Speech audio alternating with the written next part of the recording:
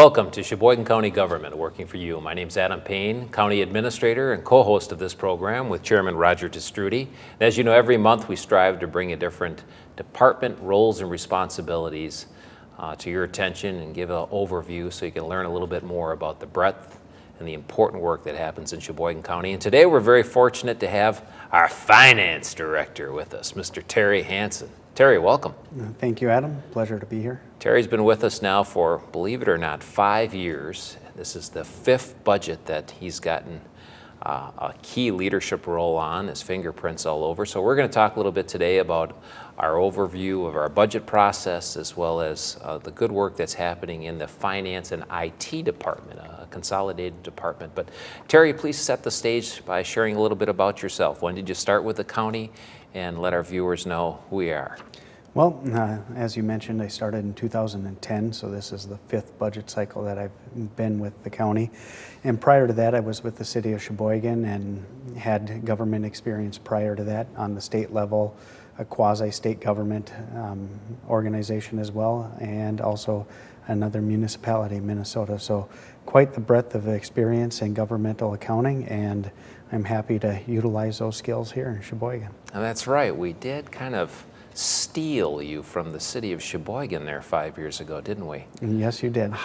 Any regrets? Have you been hoping to go back to the city of Sheboygan, or are you okay with Sheboygan County? This has been a phenomenal move for my career. I think it's just been a great time. Everybody in the county is great to work with. While I do miss some of the people at the city, I do enjoy my time with the county. And you've really built a good team. I've been impressed with how you've very effectively put some good people around you. And of course, as I mentioned, it's not just the finance department, it's the finance and IT department. Talk a little bit about that. Well, in 2011, we consolidated the two departments, and we had a lot of staff transition during that time. And the goal was to make the department more efficient, more effective, and deliver better services to the county departments.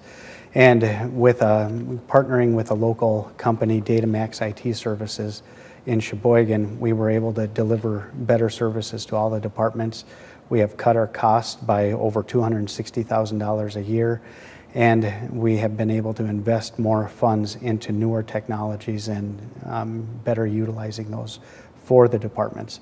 And we have built the staff up, or we're still below the staffing levels that we were before, but we have been looking at adding competent staff to deliver the services that we need tomorrow as well as today. So big picture, if someone hears of the finance and IT department in Sheboygan County, what are the roles and responsibilities of this department?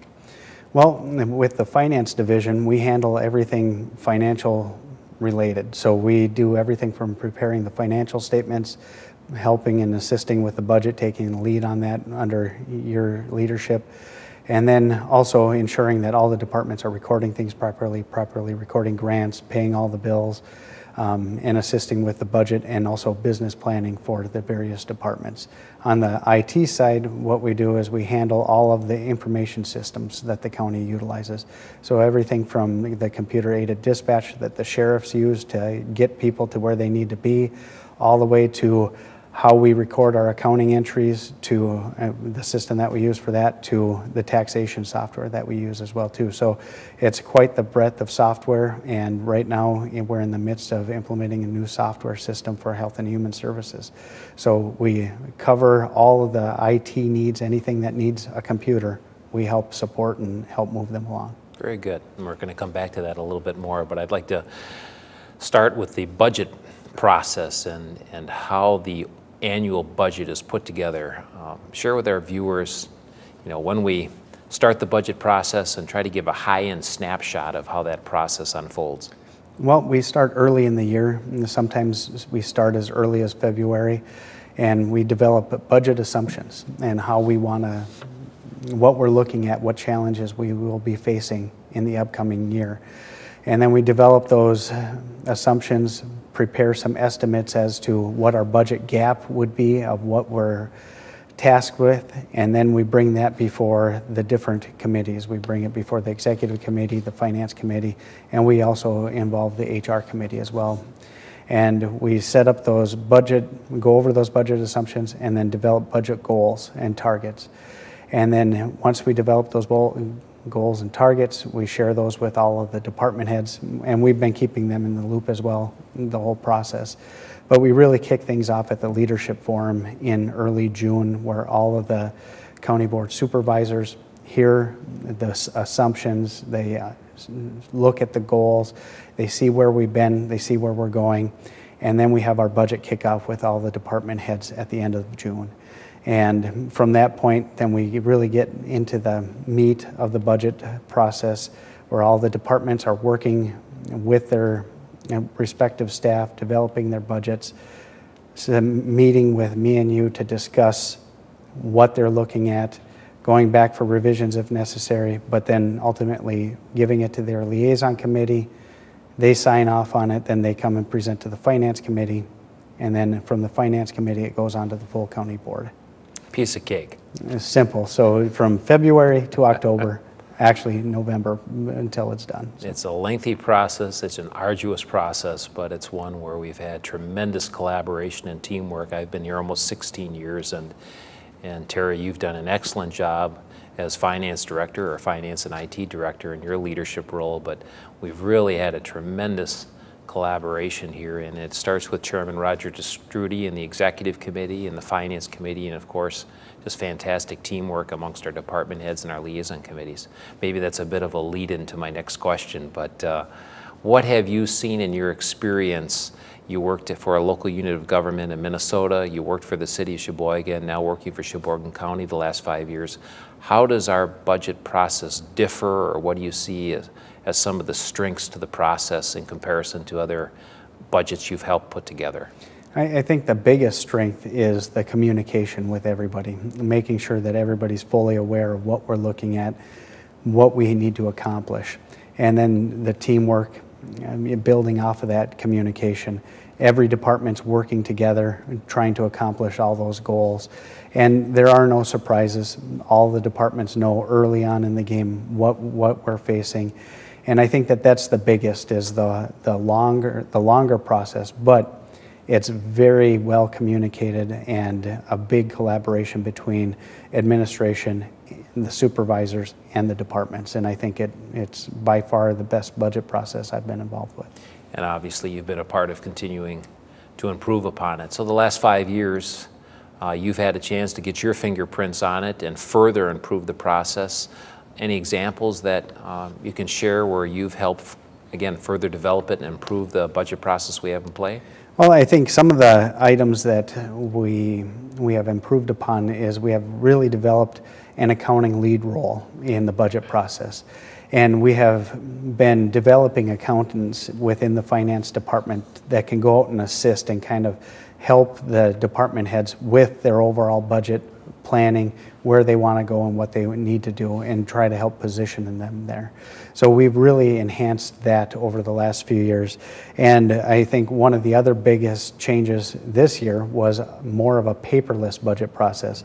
Before, we'd go through endless reams of paper and different copies and versions, and I think now distributing it electronically, we have eased that burden of which version are we looking at, and people always have that information ready and available. So those are two of the biggest changes that we've done most recently. Two great examples, and ones that you've really stepped up and provided outstanding leadership. If the camera over my shoulder here can zoom out a little bit or onto Terry's lap, you see he's got an iPad there on his knee, and Terry really, I mean, you led the charge with the county board going paperless. I know when Chairman Mike Vandersteen was at the helm, he had some interest in seeing this happen and certainly supported that. But as you know, and many of my coworkers know, I'm not an IT expert. That's not necessarily my cup of tea or passion, but it is for you.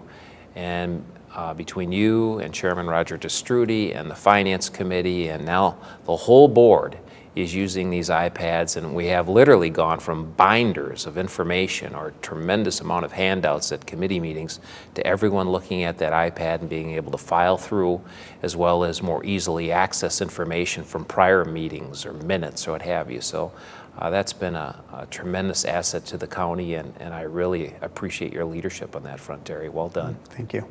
Last question before I turn it over to the chairman. Sometimes citizens ask, well, how does this budget process work? You have a county board chairman, the chief elected official, you have a county administrator, the chief administrative official, you have department heads, you have liaison committees, you have the county board. A tremendous amount of communication and collaboration needs to occur to put a budget process together, but what's the respective roles of these key leadership positions? Well, the overall budget responsibility lies with the county administrator, and so you take the lead as far as establishing the parameters and the process, and work hand in hand with the county board chairman to establish the goals and targets, and then bring those forward with the various executive committee, the primary leadership committee for the county board, and the finance committee that deals with the financial matters, and now including the HR committee, which is more for the benefits and the pay increases that we're looking at providing and incorporating their input on that process. And the various liaison committees look at the operational aspects for all the departments that they oversee and have their input operationally from a policy direction of, is this going in the right direction or not, and give their approval as far as how that budget process goes from the department head. But from the department head, they're looking at it from a professional administrator aspect of what do we need for our department to function properly and to run efficiently, and then with the resources that we have, what do we need, how do we need to allocate those resources. So from the tactical aspects and strategic department heads to the policy aspects from the supervisors, and then overall from a countywide perspective, you and the county board chairman and the executive committee getting in on there on those different levels. Nice overview.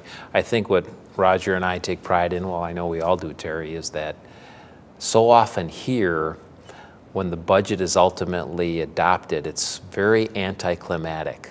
As Chairman Testrudy and I interact with our peers across the state, and I'm sure it's the same for you, Terry, as Finance and IT Director, you hear about the hand wrangling and the late nights and the long meetings and people getting up on their soapboxes and really it becoming very confrontational.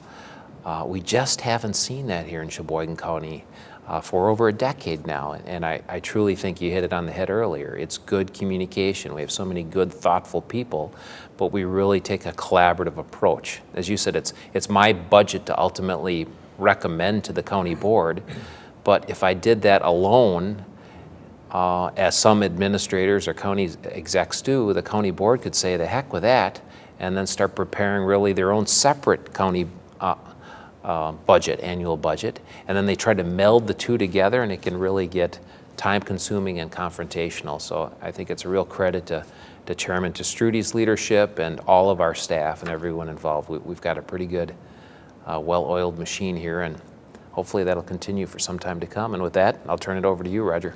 Thank you, Adam. And great to have you with us, Terry, and thank you for your help in making that process go smoother every year. And I think a lot has to do with the electronic part of it and being able to get those numbers to us right away, and we can make decisions accordingly.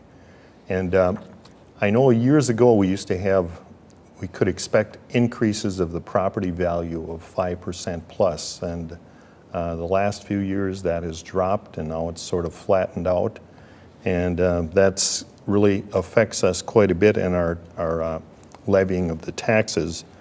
Would you explain the equalized value and how it impacts the tax rate and everyone in the county? Yeah, equalized value is the overall value of the county, and each home gets assigned, or property gets assigned, a portion of that equalized value. And then that equalized value is used to determine the tax rate, and the tax rate is simply the tax levy that the county needs, the amount of dollars that the county needs to operate, and divided by the equalized value. So that's how we come up with the tax rate. And the tax rate, however, it can become very convoluted because that equalized value can shift between different municipalities. So some municipalities might see an increase in equalized values, other municipalities might see a decrease. So just because the county overall might stabilize or be at a 0.4% increase like we were for this last year, that doesn't necessarily mean everybody's going to see that. It's a combination of every property throughout the county. But before you leave that, I want to make sure our viewers understand it. So what drives the equalized value number? How does that number get developed? Well, that number gets developed and it's established by the Wisconsin Department of Revenue, and they establish the equalized value, and they have different formulas that they build this off of. And the overall goal of an equalized value is to, just exactly in the name, equalize out the property values throughout a community. So if one community has a large assessment that goes up and another community has a large assessment that goes down, they want to equalize this value out so there isn't a shift in county tax burden from one municipality to another because their assessors are doing different things. So this is a statewide approach to try to equalize it so your taxes stay relatively flat and that burden does not increase or decrease significantly from year to year. And would you explain the state tax imposed levy limits, and we have our own self-imposed limits on how much we can spend? Would you explain that to our viewers? Yes, in the past, the state had levy limits that were often had an inflationary factor where they would say 3% or 5% plus net new construction. Well, in recent years, they've changed it so now it's 0% or net new construction, whichever is greater. And the county's net new construction has been less than 1% ever since they've adopted this.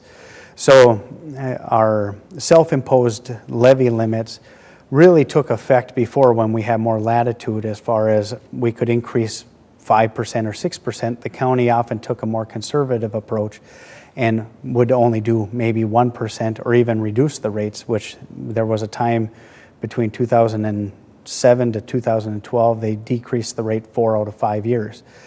However, with the levy limits, we can only increase the levy attributed to net new construction. And net new construction is what new buildings or what new value is being improved overall in the county. And that is what you can increase your levy on, is associated with that new construction. And what is the current county tax levy, and how much has it changed in the last 5 years, or since 2007 might be a better break point? Okay, the proposed levy for 2015 is $47 million, slightly above that. In 2014, the current year, it's at $46,444,000. However, back in 2007, the levy was $45,412,000. So from that point forward, as I mentioned, we lowered the levy 4 out of the 5 years there. And right now, the proposed levy in 2015 is only 3.5% higher than it was in 2007. So 7 years have passed, or 8 years will have passed, and the tax levy has only increased 3.5%. There's many different commodities that you buy right now that are not even close to a 3.5% increase in that time. And we're talking locally, but how do we stack up against the other counties throughout the state? And for instance, how much have others increased during that time compared to us? Well, we did a rough analysis and have kind of been moving it forward. And if we look at 2014, the time difference between 2007 and 2014, if the county would have increased its tax levy by the average that all counties increased. So some might have increased at 10%, some might have increased at 1%. But on average, if we would have taken that average and increased our rate by, or our levy by that, we would have ended up taxing our residents an extra $44 million from 2007 to 2014. So it's a significant amount of savings that the taxpayers have realized by the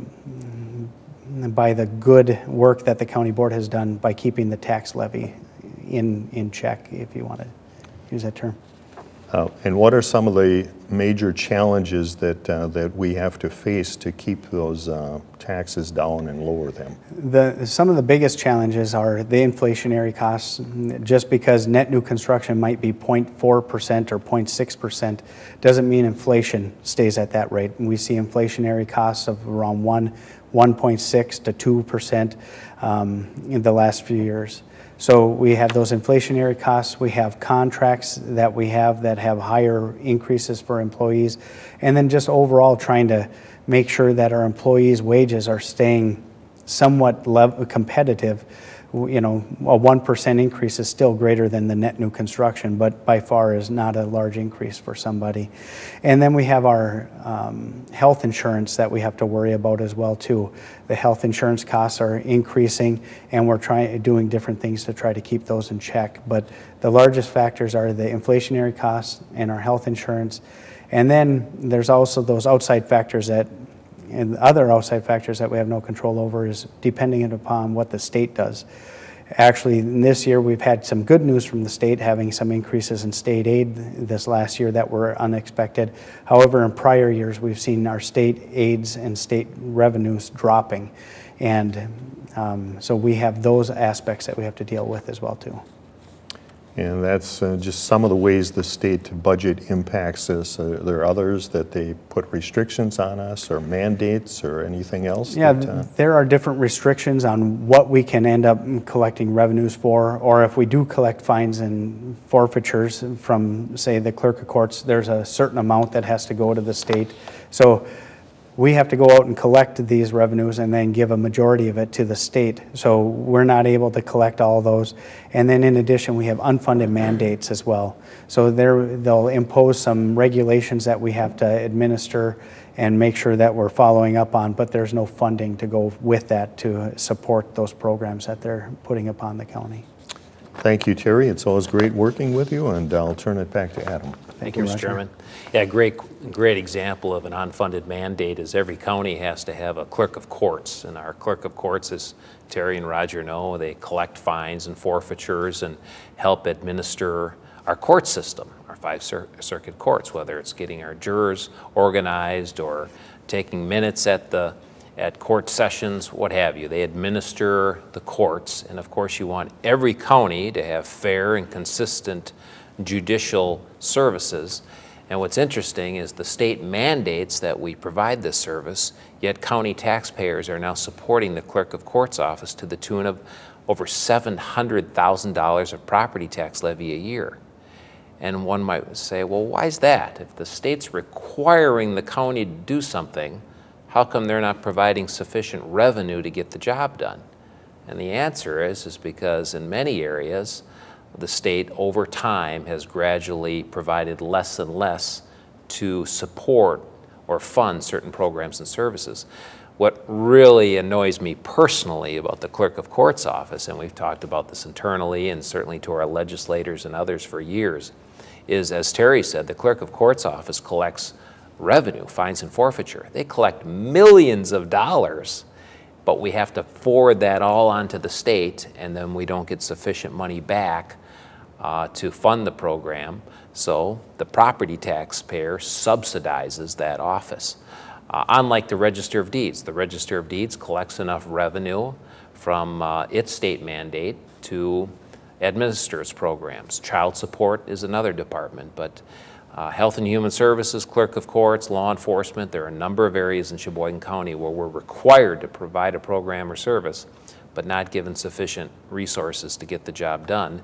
So we carry that burden over to the property taxpayer, and as we all know, folks love receiving that property tax bill, particularly around Christmas time. And of course, I say that tongue-in-cheek. Property taxes are probably the most despised tax there is out there. So many challenges in front of Sheboygan County to hold the line. But we also have many good examples of streamlining or gaining efficiencies, and it goes without saying that we're always trying to improve in Sheboygan County. And Terry, I'll turn it back to you with the excellent example of the finance and IT consolidation. Not only did that consolidation occur a few years ago, we've had nearly a dozen consolidations in the last 10 years. Why don't you share a few examples of some departments that we've consolidated and garnered savings and efficiencies? Sure. We've, over the years, the county treasurer and the real property lister have been consolidated. We've consolidated planning and conservation together, and then, as you mentioned, the finance and IT. And then in addition, we have consolidated transportation, created a Department of Transportation, which consolidated highway and the airport and put them together as well too. So I'm probably missing some, because I know that the list is very extensive when we go through that, but those were some of the bigger ones and probably more recent ones that we've done. And it garners administrative savings, and then specific to finance and IT that you led the charge on, I think your annual savings, if memory serves, close to $250,000 a year. Correct. And that's money that goes back that we ended up reducing, and then not only that, we have additional savings from operations that we're able to reinvest into newer technology. So we're investing more but spending less. So it's definitely a win-win situation with that consolidation. Every budget process, we establish priorities. The county board, Chairman Destrudy and others have led the charge on program evaluation and prioritization processes. We've done that twice. We review that as part of the budget process, and of course there's always new initiatives and challenges forthcoming from the community. And one thing that we'd like to see more of is community involvement. We only have a couple of minutes remaining, Terry, but please briefly share, how can the public get more involved with the budget process, and what are the next steps ahead? Well, all of the meetings with the liaison committees and finance committees are all posted on our website, and they tell you which departments are going to be looked at and how they're going, and there's actually information about the budgets with those agenda packets.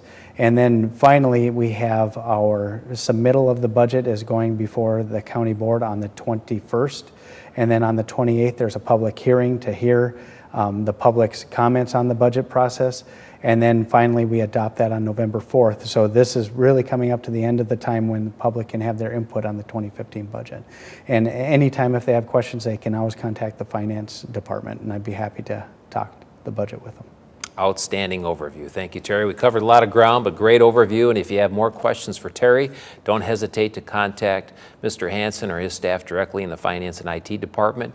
We've got a wonderful website that their department was very helpful in pulling together, so take a look at that, and we appreciate certainly your suggestions for improvement, so don't hesitate to reach out to us or any of the County Board Supervisors. Next month we're going to have Charlene Cobb here, our Veteran Services Officer. In November, we celebrate Veterans Day, and every day should be Veterans Day, but we'll celebrate that in November, and Charlene Cobb's going to be here to talk about the very important roles and responsibilities of the Veteran Service Office. Until then, thanks for joining us.